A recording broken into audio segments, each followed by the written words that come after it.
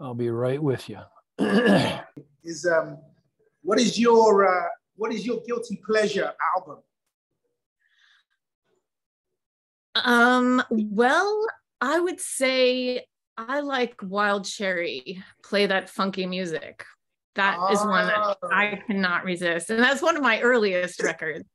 But also Terry's sitting here and he's going, but what about ABBA? You love ABBA. And it's true, I cannot resist ABBA.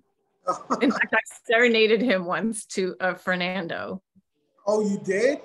Come on now. So have you seen their new project that they've done? It's all like yeah, it's all like what is it, like immersive and stuff like that. I heard about it, but I have not seen it. Is it great? I just heard about it. My manager was involved with some of the organizers. I'm yet to see it, but hopefully yeah. Eddie was telling me about that. Yeah. So I was thinking, just along the same lines, I did this. Let me give an example. My question is, so example, for about 2 weeks ago, I sang the national anthem at a rodeo, and I was the only Black dude there. And it was just like, strong accents and just everything. I felt so out of place, but at the same time, I didn't. But is there a situation where you've been in a situation like that in a musical setting where you kind of felt out of place, but you kind of maybe, learned some things along the way? Yeah, this is a little weird, probably not at all what you expected, but so back when I was acting, I always, you have to have a voice that can project. And I've always had a really wimpy voice. And so I took a singing for non-singers class. Wow. Only the people, like there was someone who had a PhD in opera in the class. So, I really do not sing. Like I sing like, Elaine from Seinfeld dances. Like I do not sing. So yeah, it was horrifying, and you had to get up and sing. I sang a Coldplay song, but I didn't even know like where, they had an accompanist on piano. It was absolutely one of the most mortifying but empowering things I ever did. And people in the class, they were really, really good. They non-singers, but amazing people. Some of them were better than others, but you have a PhD in opera, I'm pretty sure you're a singer. So she should not have been in that class. I really was a non-singer, and there was dead silence when I was done. And the teacher goes, wow, you really jumped off a cliff with that one. So it was obviously very bad, but that's cool, man. How do you say that? I was empowered, I was like, I could do anything after this. And people in the class were very, very supportive because they were all like, that's encourage. But yeah, so I would say that's one that definitely I learned something from. Just do it, awesome. And feel the fear and do it anyway. Okay, let's go to 20-year-old you, okay? 2 years ago, right? Let's go back to 20-year-old you, right? And I want you to tell me something that you, some kind of advice that you would give to yourself right now. See, everyone does it the opposite way around, where they're like, what would 20-year-old you say? What advice would 20-year-old you say to you today? That's a good question. That's almost like your kid giving you advice today. Like, what would your 20-year-old person say to you today in this day and age? I think I would say stay fearless, because I was definitely fearless back in the day. And over time, I do think especially with acting, like so much rejection, with music, it's, you're putting yourself out there and you're getting shot down most of the time. And that can affect you. But in this comparison with other actors, yeah, right? Yeah. Oh God. Yeah. That's awful. And especially as you're like not 25 anymore. Yeah. That's horrifying. But yeah, I would say stay fearless, and just, even if you feel the fear, do it anyway. There's a great book called Feel the Fear and Do It Anyway. And I always love that book. I love that. Yeah. I love that whole fear, because I noticed that it's like, we could probably do that a lot. Sometimes we look back and like, we can always talk about, the things that we didn't know and the things that we sucked at and all that. And now I know better. But the reason why I asked is that I just think that there's so much we can still learn from the younger us. Like, we were fearless, man. We wouldn't take no for an answer.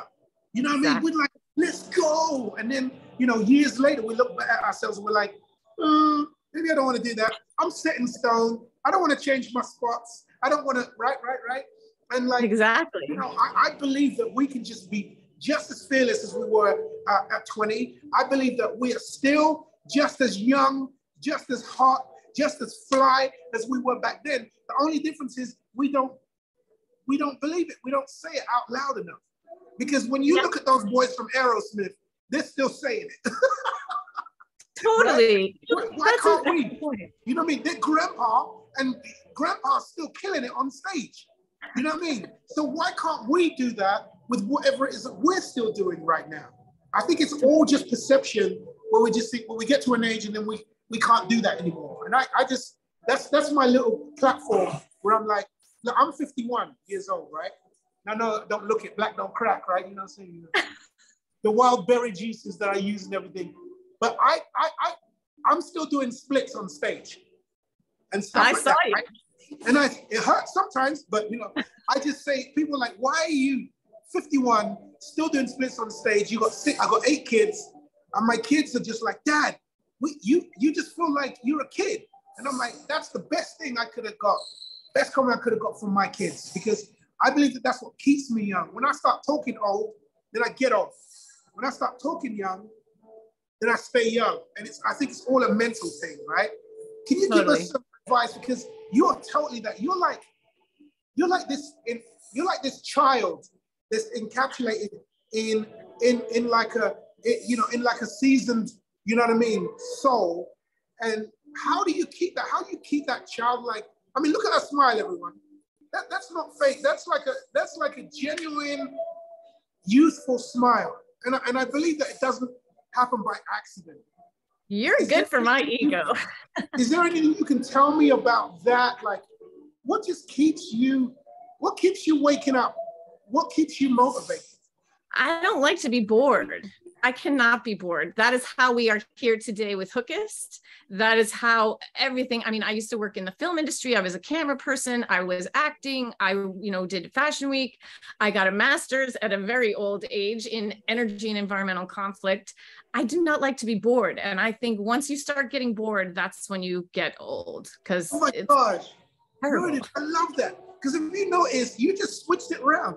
Like, if you notice, most people, they say ADD, right? And then they make it sound like a bad thing, right? Yeah. But you just used that word and flipped it around, and you said, it's not ADD. I just don't want to be bored. Yeah. Like, I love that. I love it. The coolest way of saying, don't diss that. Don't diss those 3 letters, Embrace your ADD. Can be a blessing where it keeps me moving. It keeps me rolling. It keeps me moving on to the next thing. I had this experience where when I was, I don't know if you ever had this, but especially when I used to be in a boy band when I was younger, for my sins. I was in a boy band. I remember. And I had the worst experiences in the 12, 15 years I was in this boy band. And I look back now, and I regret it so much. You know why? Because I never enjoyed the journey. Like, let me give an example. I always thought, if I get on that TV show, then we made it, then everything's good. And I get on the TV show, I was like, wah, wah, wah.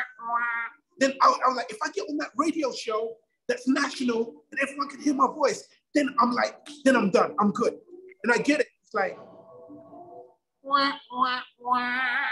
So I spent my whole boy band years chasing stuff and never enjoying it. Does that make sense?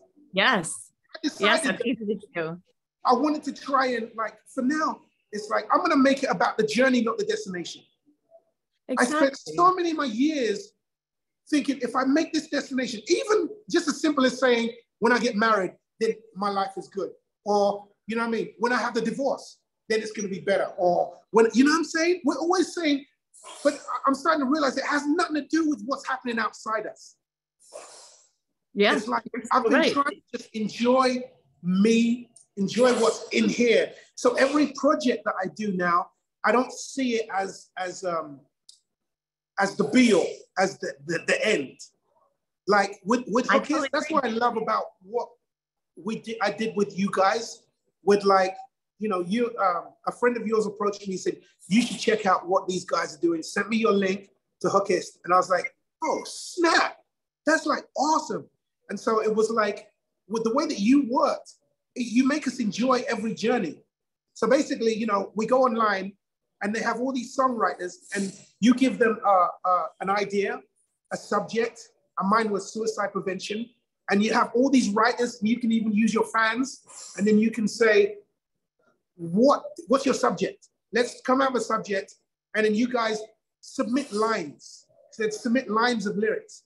And my subject was, I said to anyone who was interested in helping me write this song through Hookies, I said, I want you to imagine that you are on the Golden Gate Bridge and you're walking, beautiful moonlit night and everything.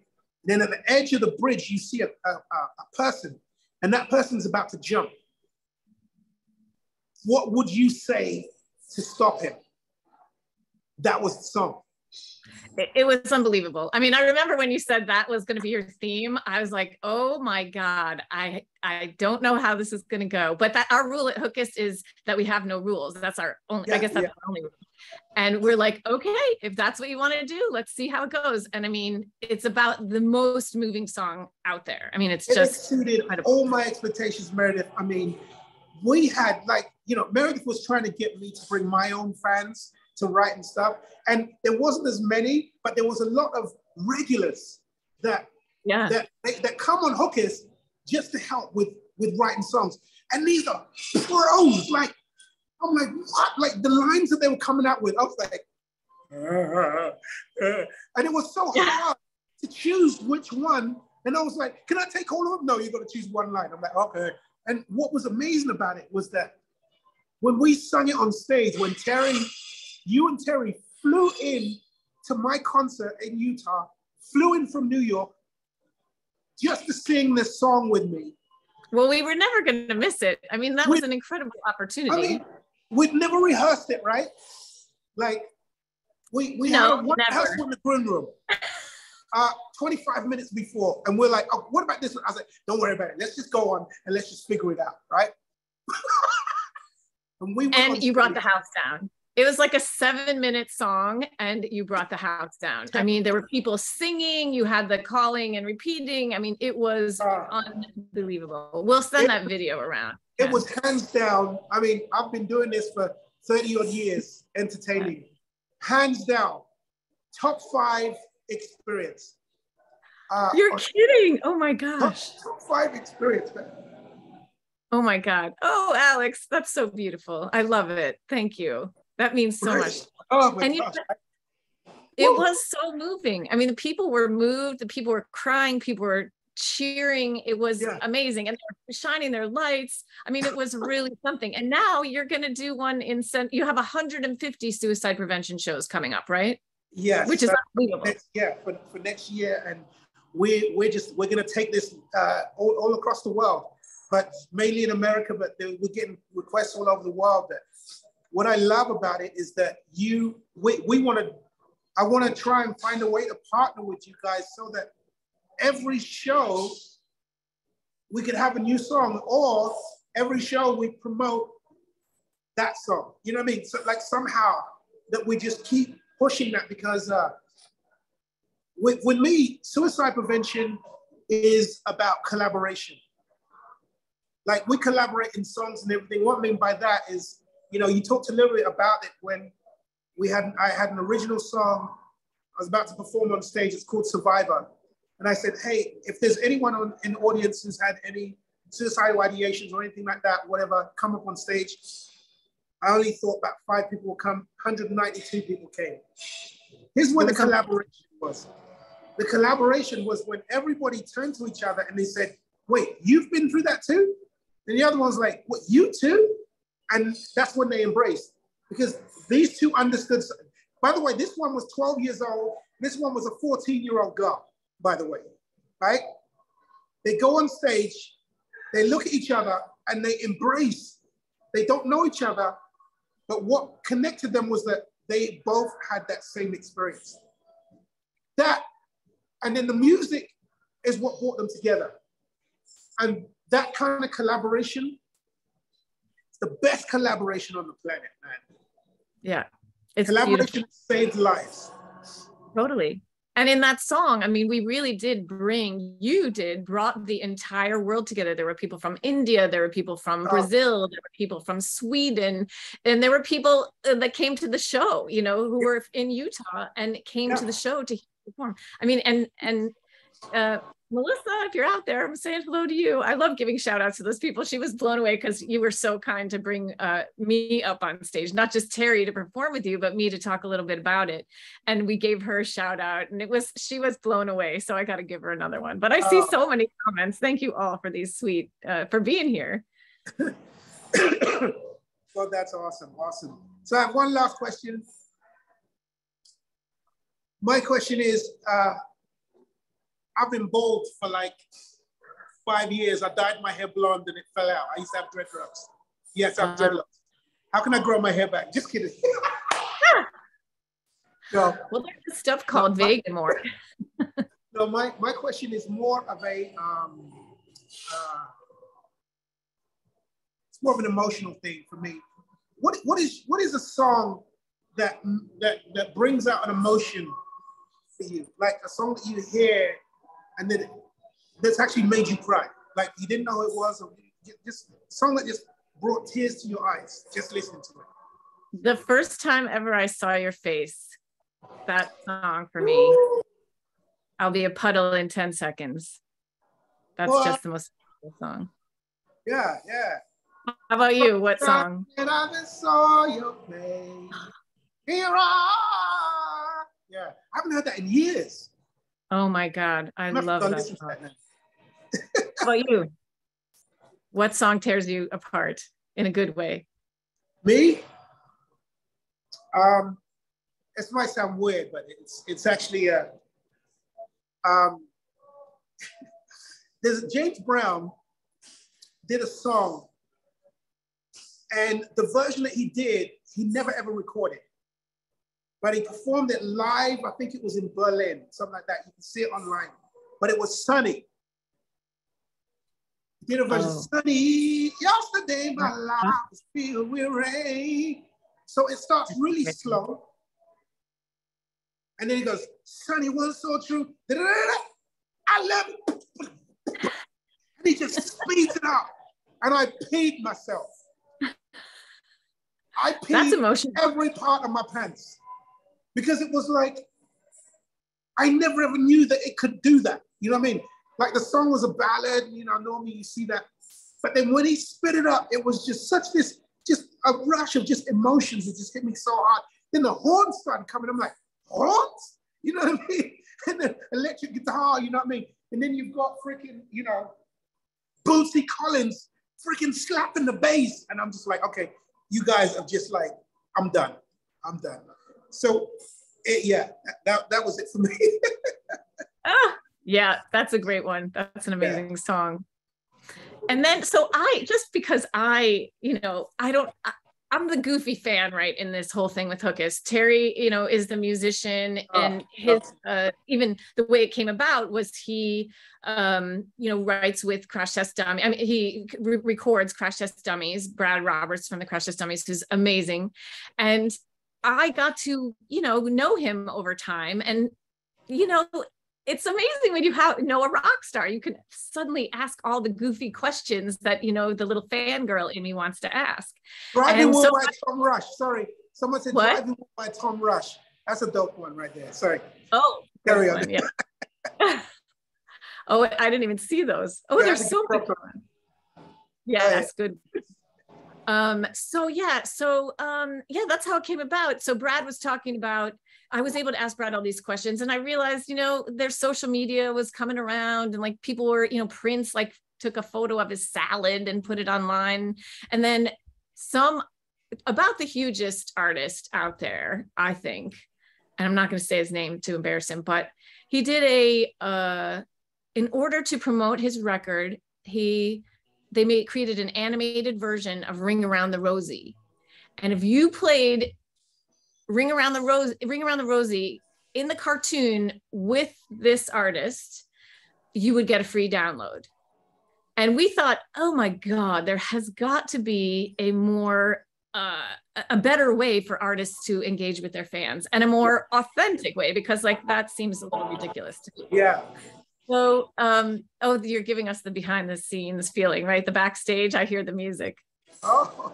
So, yeah. So what ends up happening is we talked to Brad about it, and he was like, I think, he was telling us a lot of stuff about how, streaming, you're not making money, blah, blah, blah. And he was an artist in the 90s. So he really made money hand over fist, which is lovely. But when it disappears, you're kind of shocked. And so we realized, okay, artists need a new income stream, and they definitely need a better way to engage with their fans. So what is more authentic than writing an original song with them? And Brad was game and willing to try it out. And he was our guinea pig. But we did it in public. Our first one, we had no idea, like, can you even write a good song? Can you even write a song? Like, will this work? But we spent all this money and built this thing. And literally, when we pushed it live, we didn't know, like, it shows up when you push things live onto the internet, it shows up in different places at different times. Yeah. So in New York, it was not live for like 20 minutes, but it was live in other places around the world. So when we finally saw it, people had already submitted lyrics. They had built profile pages. They were commenting and cheering each other on. And on day 2, people were paying to participate. So we knew that, we had something. And then we've been going from there, and our mission has always been, both Terry and I are artists, and obviously we all need to make money, and business is a great thing. But if you're going to build a high profile platform, let's also try to make a difference. So we've always encouraged artists to support a good cause. We don't tell them what to support, but, and those collaborations have been the most powerful, because it really does, we have a community in the end. Like, people feel invested in the song, and people care about the song, even if their lyrics don't make it in. Because let's face it, when, several thousand people are participating, only a few people's lyrics are going to make it into the song.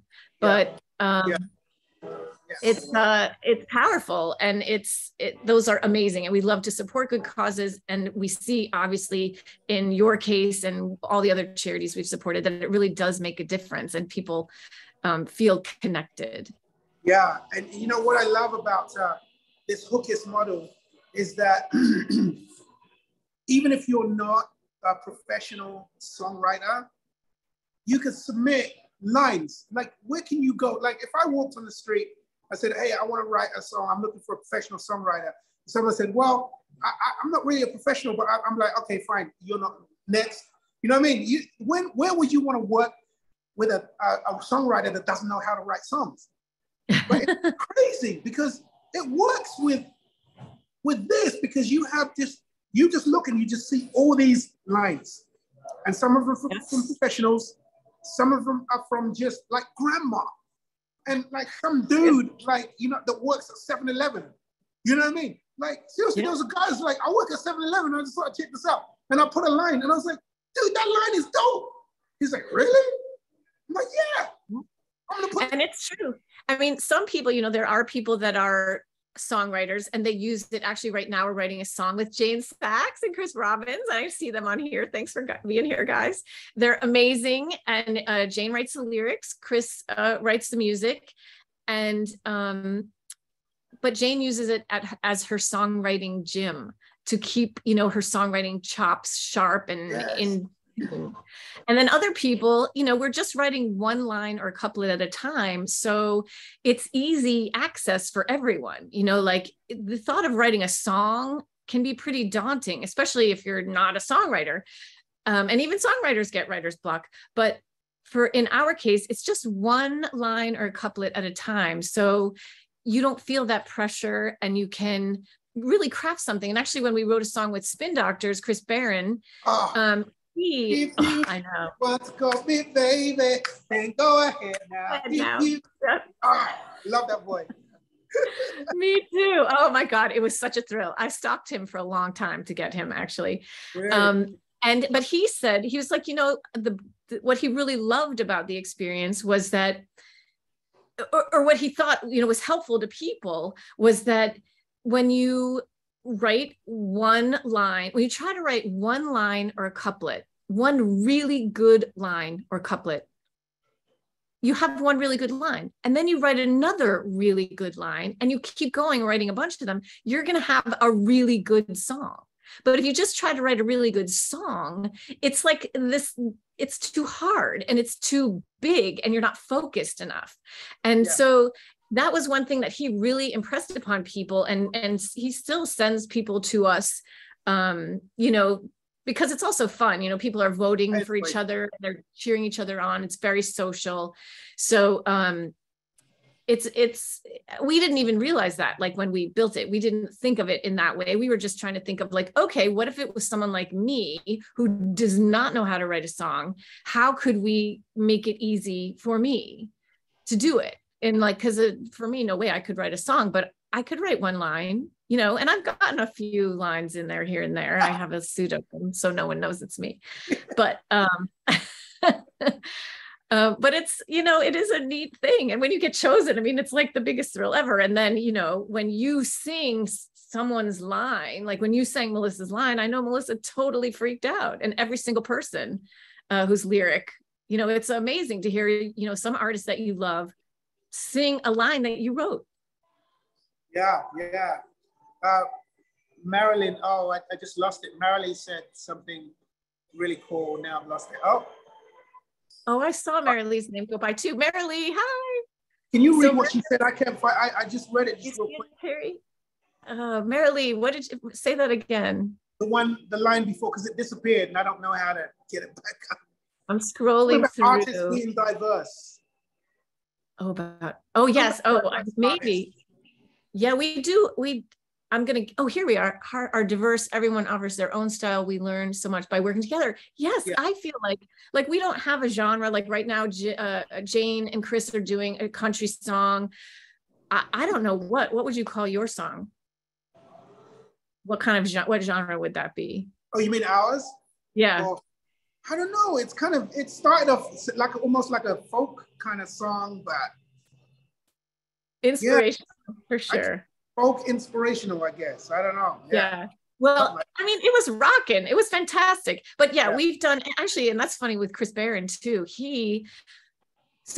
So each time, I mean, we never really explained how this works. Like the artist comes up with a theme for the song, people submit 1 to 2 line lyrics based on that theme. People get to vote, comment, and cheer each other on. Then a couple of days later, the artist comes back and reviews the lyrics that have been submitted and chooses a winner. And then they shoot a little video where they announce, you know, like, okay, you know, like Tom Truitt, I loved your lyric. And, you know, Paul Zamek, I loved your lyric. But, you know, Alex Boyé, I'm going to use your first line in the song. So I get to be the rock star now.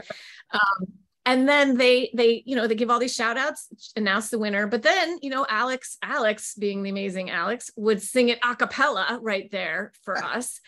Chris Barron, you know, I think you stuck with pretty much the same melody throughout it. Chris Barron, every single time he had a different melody for the song. So sometimes we had like an R&B song. Sometimes we had like a bluegrass kind of song. He had like an anthemic song. I mean, it was amazing. And then what he finally, you know, performed for us, we did a show in virtual reality with him and he performed it for us. And it was a completely different song altogether than everything else he did. So it really showed his genius, you know, and like the whole thing, I feel like in the beginning, when we first went around asking people what they thought of this idea, a big agent said, well, I don't know if pulling the curtain away and letting people see the messy process is a good idea. And I was like, you know, like I'm the person that's fascinated by the messy process of creation. Like, I think that's where the beauty is and the magic for sure, because I don't know how to do it. And that's what it ended up being. Like people want to be a part of that and they want to see it. And it just shows how amazing you are. Like when you performed the song, you know, it was the song in progress at the time. It wasn't complete on Jenny Hardman's Fox show. Yeah. I mean, you were blown away by it. And then when you and Terry performed it in Salt Lake City, it was another thing completely. And now you're going to record it, right? Yeah, I can't wait. Looks like I'm going to be recording it here in Vegas because I've moved from Utah to Vegas, and I've actually had some meetings here in regards to a residency here, but I can't talk about it much. But I just barely had the meeting, so I'm backstage of this place where we had the meeting about a potential residency. So this is all real. There's music in the background. I'm just backstage. So this is where I'm doing it from. So this is kind of raw and authentic here because I got people, the workers going in. That's the door for the workers that are coming in and out. There's the restaurants back there. The stage is through there also. So, but it's perfect. That's our goal, August, right? Yeah. That's our goal, always to give people a behind the scenes experience, and you're doing it for us right now. So thank you. I love that, messy, like you talk about the messy stuff. That's really what behind the scenes is. You know what I mean?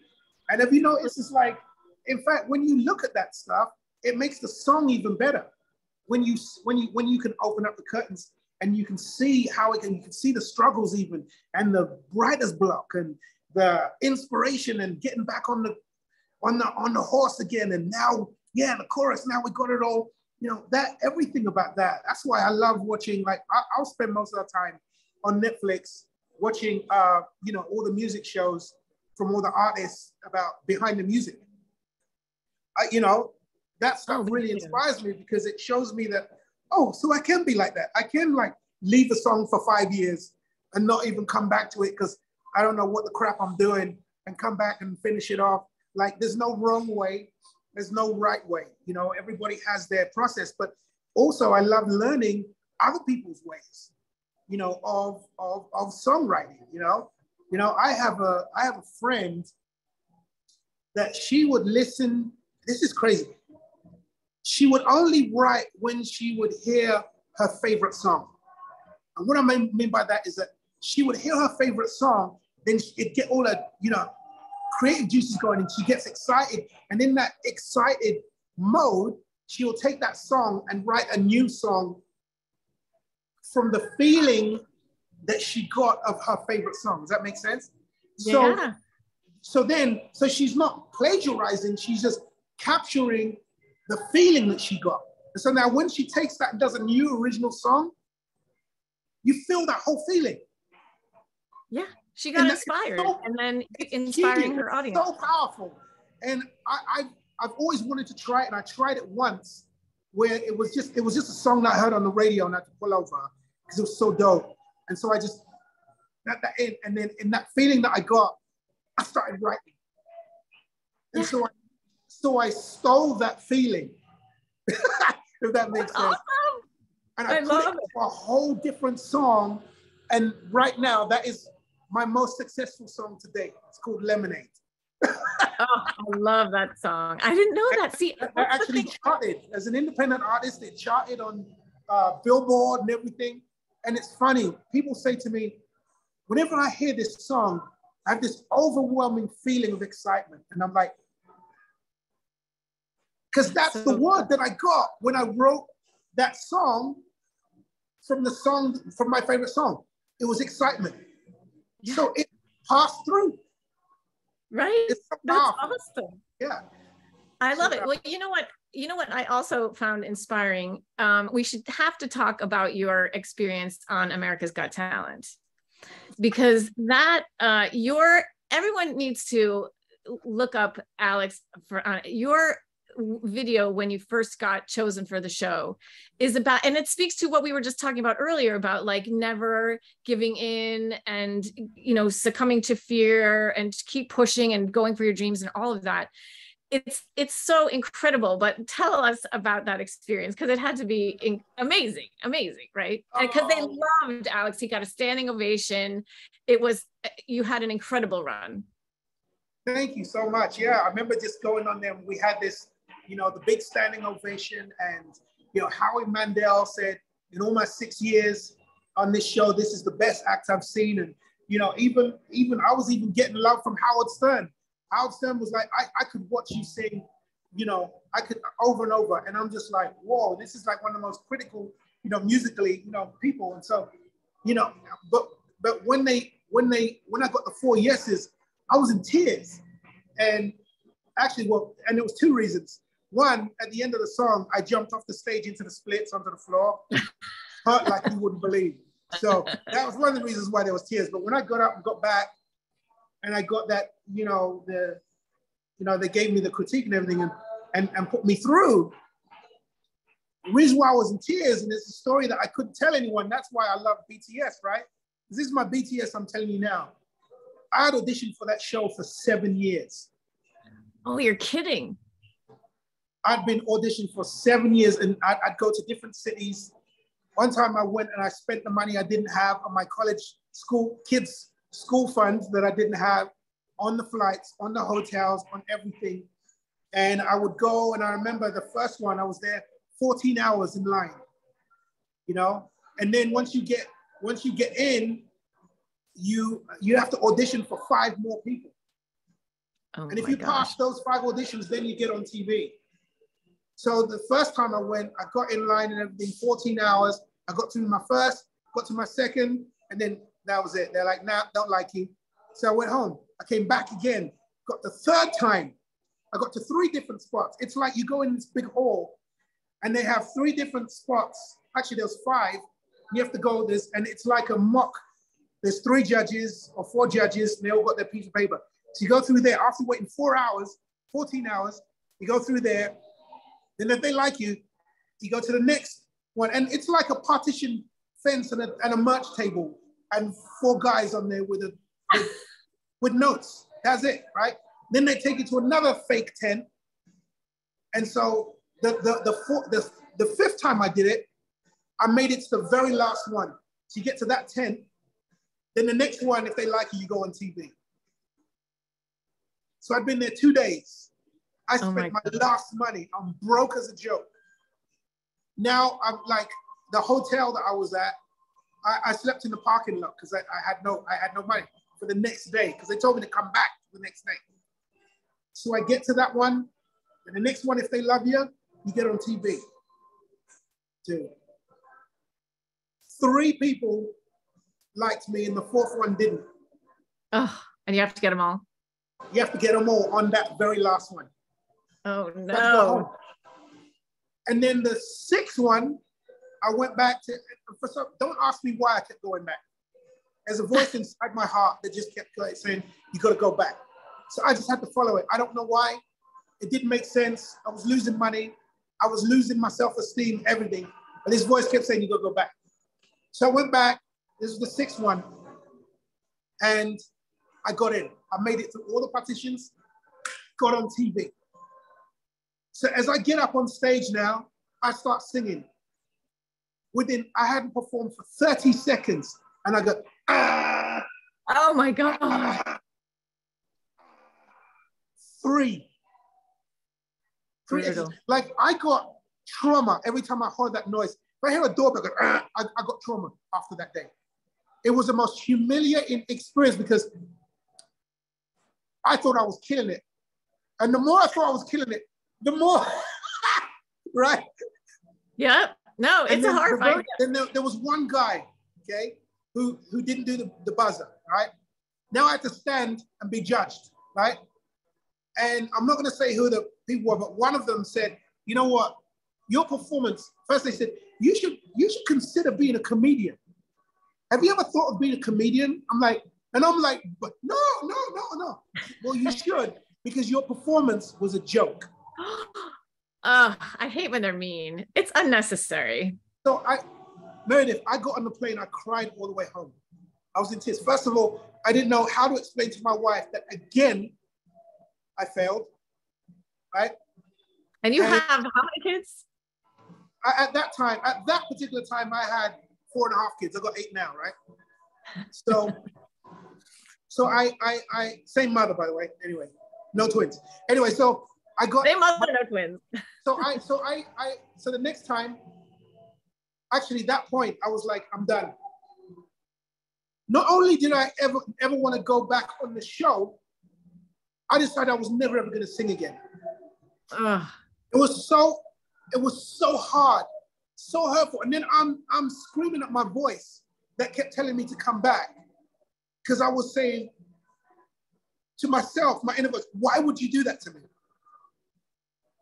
Because you have this feeling, you got to follow it through. It's your heart. It's like, yes, that's the best with hooking. It's God speaking, saying you got to do this, and but then it doesn't work out, and so now you're like, really?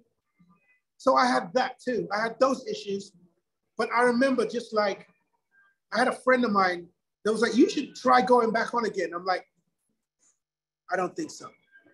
And I remember just like my wife, she had said to me, Alex, you should consider going back on again. And I'm like, honey, are you kidding me? Do you know how much money we wasted? We lost all that stuff. She said, no, you should try it. I'm serious. I don't know why I'm saying this, but I'm just feeling that you should just make a go of it. You know what I mean? One, it will get you out of the house, and all you do is just moan and complain every day. So I'm like, okay, no, I'm not gonna do that. And then she said something that changed everything. She said, so what kind of message are you gonna send out to your kids? Our women, they just know how to get us, right? They know how to say that thing that just makes us play like, what? I get back on the plane, get on that rehearsal. Luckily, and it was crazy because a day before that, I get a phone call from one of the talent scouts. Hey, we're talent scout from Meredith Talent. We saw your Shake It Off music video where you did an African version of a Taylor Swift song.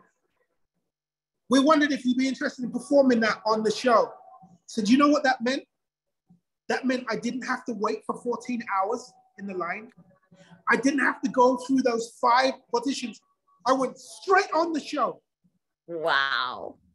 How great is that? And it's meant to be. Oh my gosh. So I went straight on the show. And then, so when you saw me on that stage and you saw me in tears, that was the tears that was reminiscing on the BTS. On every single minute I was on stage, every single blood, sweat, and tears, every plane ride that I had no money for, every expense that I put on a card that I didn't have money for, everything. I mean, it was like, I realized that it taught me something about myself, about Alex. It taught me that there's no plan B. Yeah, that's a good way to look at it. There's only plan A, and I can't stop. I cannot give up on, or maybe I should I'm good at graphic design. Maybe I should just go back and fall back on that, be a graphic designer. I can make a lot of money, especially now. You know what I mean? I did graphic designs for all my albums and everything. So that all came in plan. No. There's no plan B for me. It's good. This or I die. It's funny because, or I die. There's no in between, because the in between, I get no joy, happiness, or fulfillment from plan B.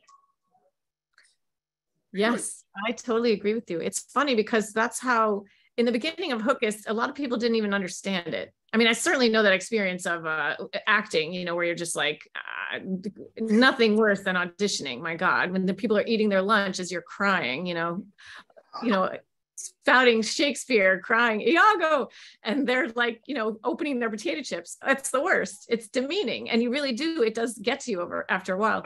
Yeah. But and the same thing with Hookus. I mean, in the beginning, people really didn't understand it. Like we had they didn't even understand what fan engagement was.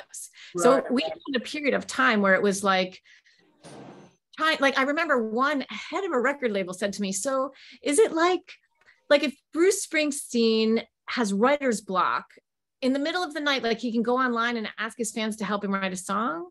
And I was like, no, that's not what it is. Hey, and it was, one day it's going to happen. All the superstars are going to be on Hookus.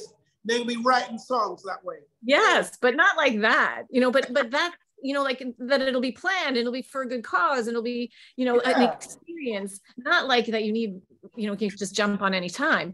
That, like sometimes the time is not right. And the time was not right. People didn't understand it yet. They didn't understand the concept. And now we're getting like after COVID with, events like these, where you're online, people are understanding, like you actually can connect in a meaningful way. And, okay, you can ask people to spend $150 to, you know, take a meet and greet photo and all of that. But is it very meaningful for the fan? Like, they have a great photo, but, you know, writing a song with the artist is like within their wheelhouse. It's totally authentic. And the thing that people say is, that comes up over and over again. Well, two things actually. One is they call it intimate. Over and over, people say it's an intimate experience with their favorite artist. And then, interestingly, I can't tell you how many times, and I don't know if it's because we've promoted this term, this saying, but one person initially with the Crash Test Dummies, he said to me, he was like, this was the bucket list experience that never occurred to me until it happened. And since then, so many people have said bucket list over and over, because it's not, you know, it's much more meaningful than, you know, the picture that cost $150. This, you know, we do have people that spend over $100 over the course of a song. Sometimes the average paying user spends like 10 or 20, depending on how engaged the artist is. But when you have that at scale, you know, we have people from around the world, the engagement is really deep and people feel really connected. So it converts people from casual fans to super fans, or to patrons, you know, on Patreon, where they're willing to spend a few dollars every month to support your art. And it builds a community. So it's so I totally get that, where you're just like, it just wasn't the right time, and I'm going to keep pushing. And that's what Terry and I have been doing. Sometimes we feel like Sisyphus, really, but you know, we're getting to this place where, like, even today we got an amazing phone call. I was getting ready for this, and we've been working, you know, we just expanded the platform. So we used to only be able to do one collaboration at a time, but we can now do multiple. So we can have many different artists at the same time. So we have Jane, Chris, we have actually Impossible Kings is back, which, you know, we wrote an amazing song with them about kindness. And that's Terry's band. We have Gary Lucas coming up, and we have someone else. No, I can't remember who. But anyway, we can do these multiple collaborations at the same time. So artists can grow their fan bases, fans can discover new music, and it makes it what was our original vision, really, was an online songwriting festival, you know, where it's like this global experience. And now people are getting it, because people are, you know, because of COVID, really, that, you know, people suddenly realize, oh, we can be together, even though it's virtual. You know, you can feel together. So that's a new great thing that we just love about what's happened here. And you know, doing that amazing thing with us was so special, and we're dying to release it. So Terry's written some music. Yes. Oh, by the way, yes, I didn't have a chance to connect back with you. I've heard the track. I've been listening to it over and over, but I haven't had a chance to tell you.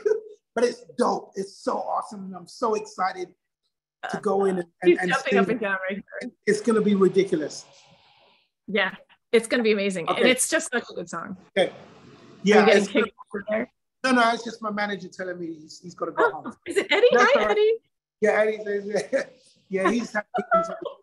So, honestly, so I'm excited to get, so it looks like I'm going to find a studio here in Vegas. We're going to look for a studio here. Actually, we've got a whole bunch of opportunities. We're going to get in and we're going to record it here. So that's great. That's great. It is. So, you know, yes, it was Paul Zamek, Eddie Winrick. How do you? Yes, Eddie Winrick, exactly. Everyone knows him. Somebody knows Eddie, I swear, it's crazy. Yes, well, Paul is on our advisory board, and he is the one. Actually, it was so funny when we met Paul. So we were in Project Music. We got to give a shout out to Project Music, because we wouldn't know Tom. Project Music. Oh, this is crazy. Yeah.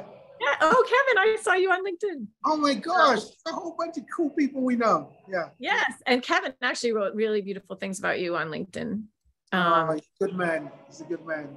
But thank you to Project Music for introducing us to Tom. That was Beth, actually, Rebecca Hall, who introduced us to Tom.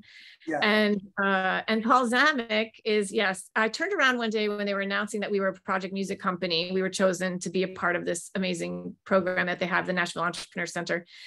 And, you know, like everyone was talking, congratulating each other. And I turn around and because I hear this hysterical laughter. And it's these two guys goofing.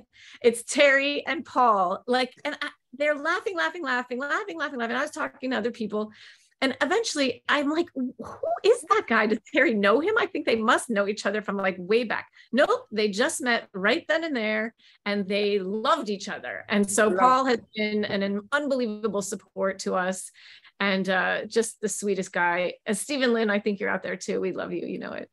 But yeah, so many great people we met in Nashville, and we totally love this city. I mean, it's just an amazing place of artists. You know, it's not just country music, it's artists. Yeah, it's beautiful. And then Vegas, we're gonna come to Vegas. We're gonna come see you.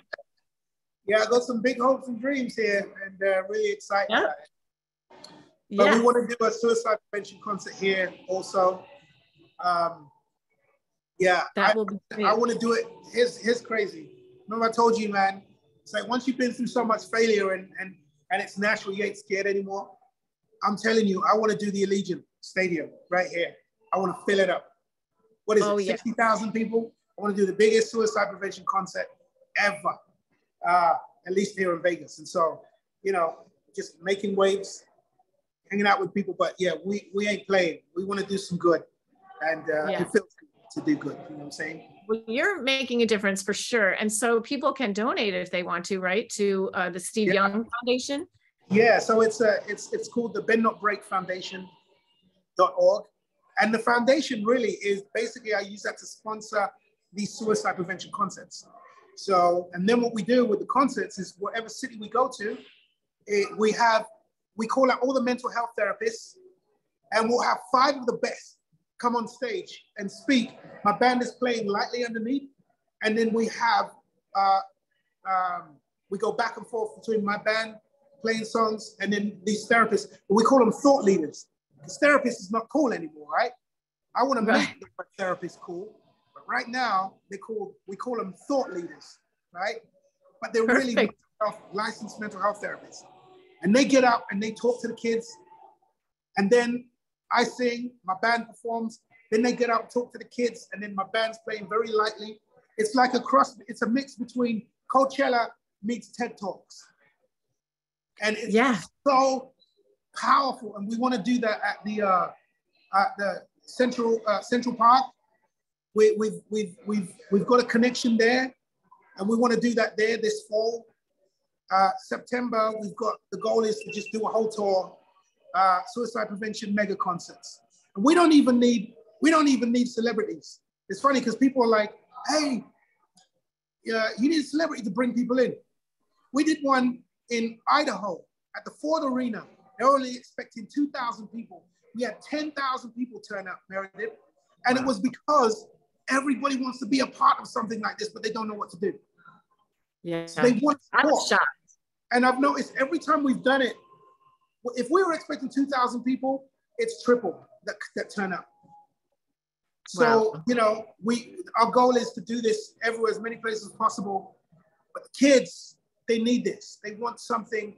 They're tired of losing their friends at school. They're tired of losing themselves. And mom and dad is tired of just hearing of another story. And so it's just been a powerful experience. But the reason why this has helped me is because when I was 16, I wanted to take my life. And my mom moved, my mom's Nigerian. I grew up in England. She was going to Nigeria for 3 weeks on vacation. She said, Alex, I'm going away for 3 weeks. I'm gonna put you with my uncle. So I stayed with my uncle for 3 weeks. Her plan was she's gonna come back after 3 weeks. Well, she never came back. And he was abusive, emotionally, physically, and sexually. And he used to pass me around at parties with his friends. So anyway, it was a dark time for me. I wanted to take my life. So my goal was, I used to go to these like parties, these dances. My goal, so I love dancing. So I went to this nightclub. It was one of the most famous nightclubs in England. It was called Hippodrome. It's not there anymore. But I got in, I'm 16 years old. I go into this nightclub. My goal was gonna dance, and then I was gonna take my life. So I'm on the dance floor and I'm about to leave. The DJ taps the microphone. He's like, yo, is that Alex Boyé on stage? I mean, on the dance floor? And I'm like, who the heck knows? I'm 16 years old. I'm a 21-year-old in up club. I got in illegally. Who the heck knows me here? This is crazy. He's like, yo, I want to tell you all about this cat. His name's Alex Boyé. He's going to be a superstar one day. And I'm like, what? So I guess I did a talent show 3 weeks before, and he was the DJ at the talent show. And he's like, Alex, you're gonna make it, man. He had no idea what's going on. He said, you're gonna be big one day. Keep going, don't stop. I want to dedicate this song to you. So this song comes up, right? This song spoke to my spirit. It was like 10 years worth of therapy in 3 minutes and 58 seconds. And it changed my life. It changed my life. It was like I walked into that nightclub suicidal and I left with a mustard seed of hope. Wow. But that's all I needed because I did not want to take my life. Nothing changed after I left the club. It was still dark. It was still a nightmare. But I didn't want to die. That was the biggest thing. That's why I do this, man.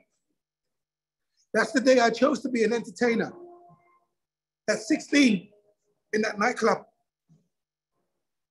Well, Alex, that's why this is my plan A, because nothing else has brought me more joy. You know what I'm saying?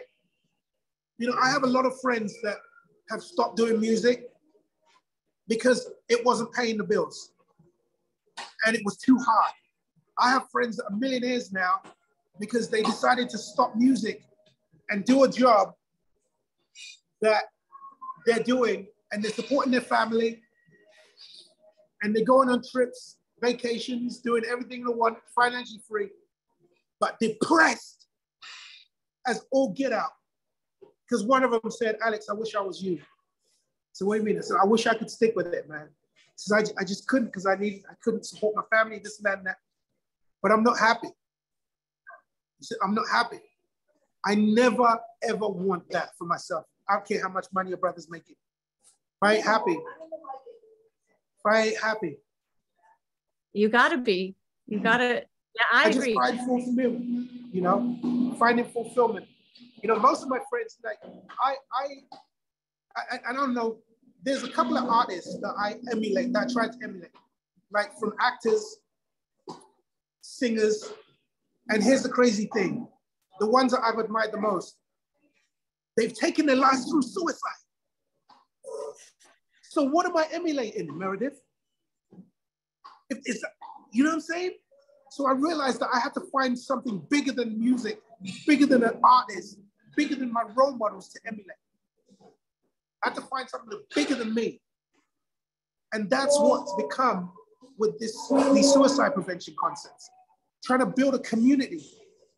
You are definitely. You know what I mean? And that's what you guys are doing with Hookers, because every song is dedicated to a foundation, a cause. I like it that you're not just, hey, let's just do a happy song. Hey, there's like a purpose behind it, behind every song. And I just think that is just one of that's why I see the joy on your face, because I see that you're finding fulfillment. Like Terry is a beast, man. You know, like what he's doing as well. Like I can see it every time I get on the phone call with you guys. I just see just this joy and just this fulfillment and the smiles on your faces. Yeah, it's not easy. Yeah, you could give up and try something else, but you're doing it because you've caught on. There's something that is, you're hookers. You're hooked. Yeah, we're totally hooked. You're so right. You can't unhinge now. You can't unhinge. You're, and I see it. I feel it. You just go on your website and you feel all of that, you know? I'm so glad. I'm so glad to know you. I'm so glad to know you, Meredith, you and Terry. I'm so glad to see that you're showing people that that the music is powerful, but it's bigger than music. There's something bigger than music that we can take our music to. We can use it to bless lives, change lives, save lives. We can use it to raise money. We can use it to raise awareness and raise our own personal higher consciousness. Yes. Oh my gosh, so true. None better than that, sis. Oh, You know? no, I totally agree with you. I love you. I love what you guys are doing. Well, thank you so much. It's been an absolute pleasure. Thank you so much for doing this with me today. I feel honored to have you. And Tom, it's certainly an honor to be on your show. So thank you very much. Tom, you're the man. You're the truant. Man. You're the truant.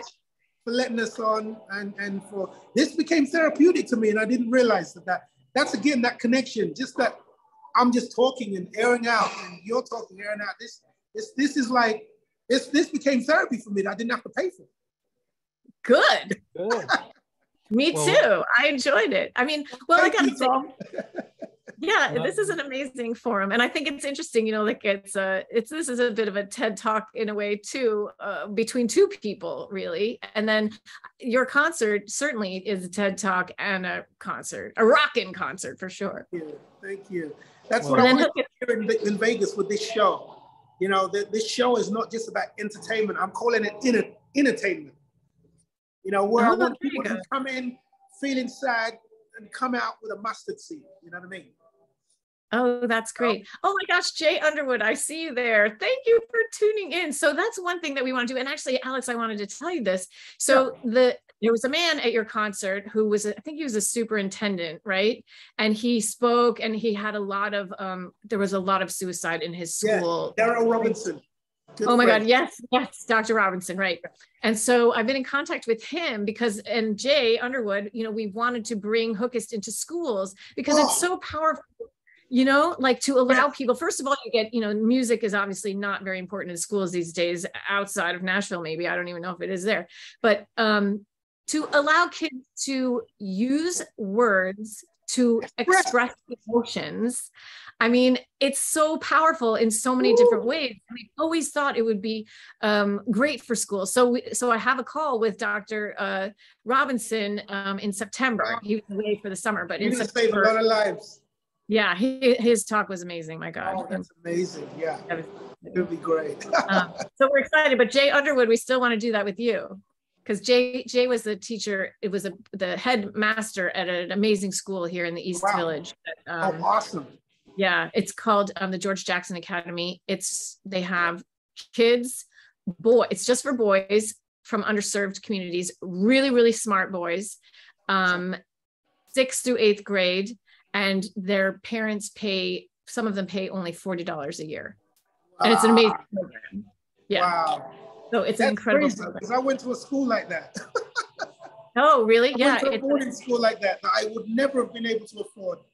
It was founded by the former president of Motown. And it makes a huge difference, right? When people like lift you up like that and say, hey, you know what? And because their kids aren't there, the people who are paying for it, their kids are not there. So they're not, you know, it doesn't get weird. It's just helping kids that deserve it. Yeah. So anyway, I feel like we're overstaying our time. I didn't realize it was 10 after. Sorry, Tom. Not at all. 10 minutes. Thanks so much, right? Thank you. Let me jump in here and say thank you to you two rock stars, and thank you for proving me right. And that is, I told the audience at the outset they would leave today a lot smarter and more inspired than they arrived. Mic drop on that one, both of you. Just absolute, I'm blown away. Thank you so much. To the audience, I know you feel the same way. You've gotten a healthy dose of karma today. So take it out into the world and spread it forward. Folks, keep coming back next week. We'll be here at the same time. Alex and Meredith, I do have a really interesting idea for you all business-wise that has come out of today. I'll circle back to you. That's why we do this stuff, to connect dots and make things happen. I'll be in touch, folks. Stay safe. Thank you, everyone. Thank you so much. Thank you, Alex. Thank you, Tom. Thanks for all the great comments. Thank you. Bye. Come read the song.